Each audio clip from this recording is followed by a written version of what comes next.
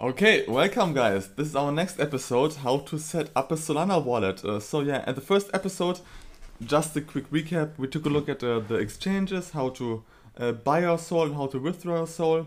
You might need to make this step first. So yeah, let's run through it. How to set up a Solana wallet. It's quite straightforward.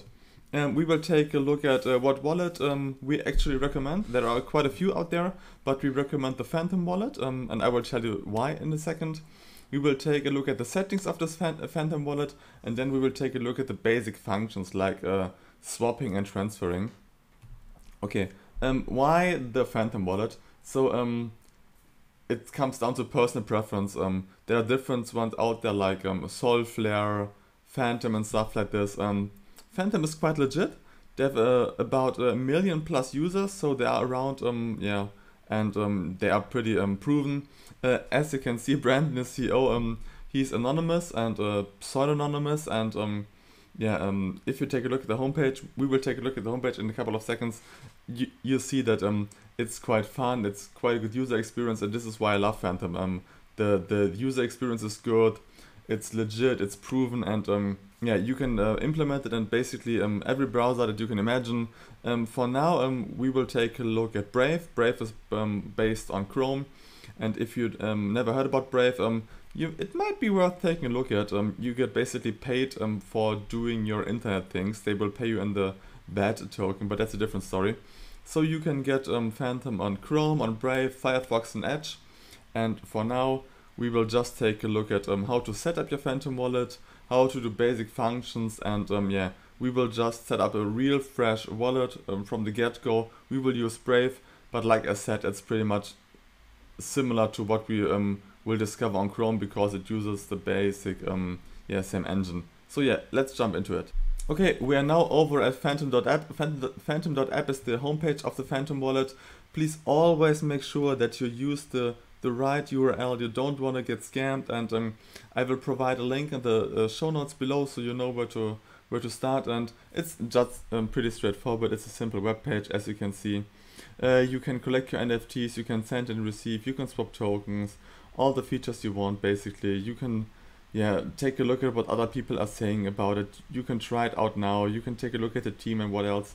For now, we will run through it quite quickly. So if you click on Add to Chrome, you will get to the following view.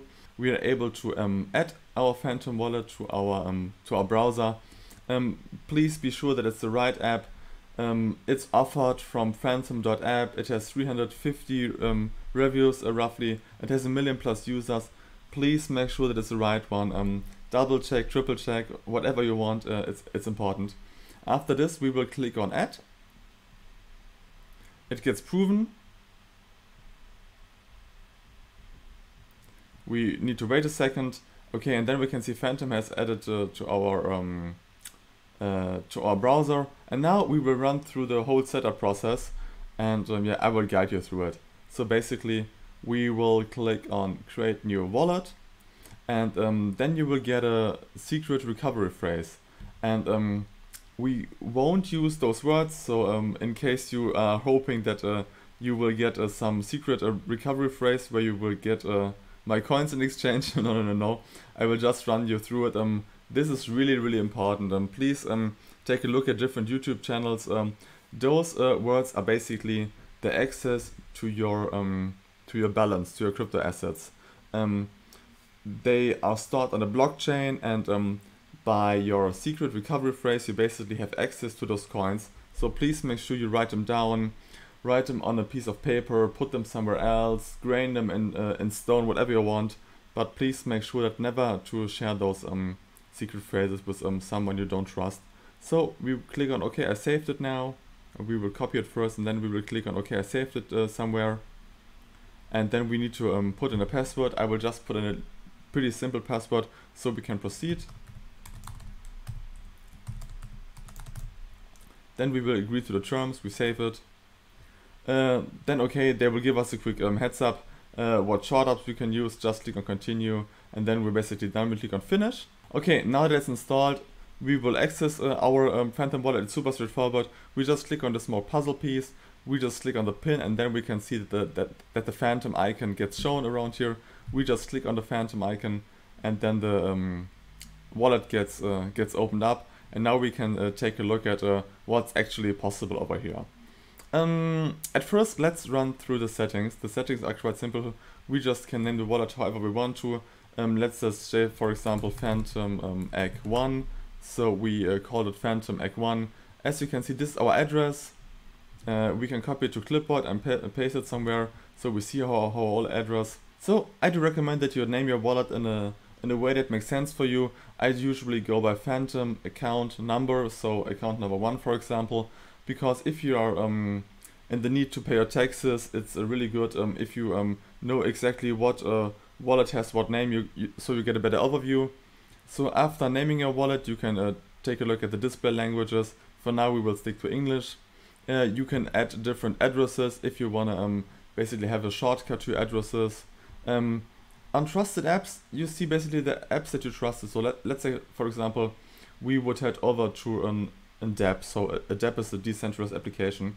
We will head over to, let's say, Jupyter Aggregator, for example, because you want to make a swap. In this case, we need to connect to Jupyter Aggregator, and they want to access our address, and they want to send us a request to approve basically their transactions. So we would see them here, so we can delete and add different apps that we want to trust and that we want to interact with. And we can change our password, absolutely, we won't do this for now. We can set up an auto log timer, and the change network part is quite interesting. So the mainnet beta is usually what you want to be connected at. So it's called mainnet beta because Solana is in the beta phase right now. They have multiple billions locked inside of it, but yeah, I guess they will want to call it beta because always been a beta phase, right? We can learn this from Google, so people aren't that upset with it. And the next one is a DevNet. So Solana is evolving super fast right now, and you can basically take part of different DevNets. Sometimes they will incentivize you by giving you a little bit of their own token. Sometimes they will incentivize you by giving you an NFT. But for now we will stick to the mainnet beta, and I will show you the functions real quick on how to transfer and how to swap basically your crypto assets. Okay, we headed over to our public wallet. As you can see, I would like to show you something actually. So if we take a look at this is the transactions, we see our recent activities. We can also do some swapping. We could also see our NFTs if we had some, and then we see our whole balance. Just for now, I would like to show you how to make a transfer, how to make a swap, and then that's basically it. Then you are a master of Phantom Wallet. So let's make a swap real quick. We can make the swap via the Phantom Wallet itself, but we can use different dApps. You might be eligible for an airdrop if someday Phantom decides to offer their own token.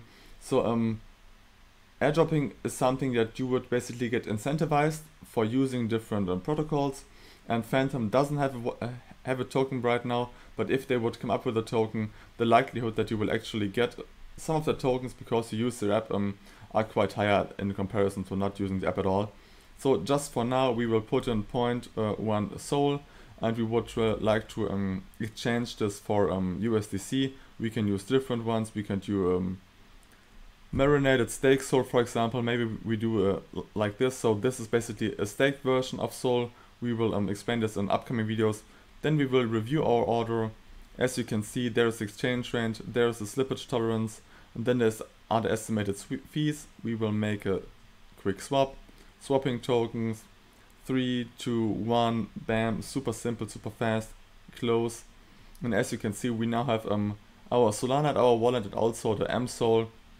And for the last one, we could also transfer those Sol. We just click on our Sol, we can deposit, and then we get our QR code or our public wallet address. But we could also click on send, and it's pretty much the same. We can put in an address whatever we want to, just make sure it's a real address. Then we can put in the amount we want to enter. Then we click on next, and then we can basically send it. It's super simple. So yeah guys, that's it. Like always, if you have any questions whatsoever, you can reach us on Discord, provide a comment, do whatever you want. We're here to help you. And yeah, stay safe guys, and yeah, if you have any questions, let us know. And yeah, see you in the next episode where we will go deeper into the yield farming, actually making money. Take care, bye.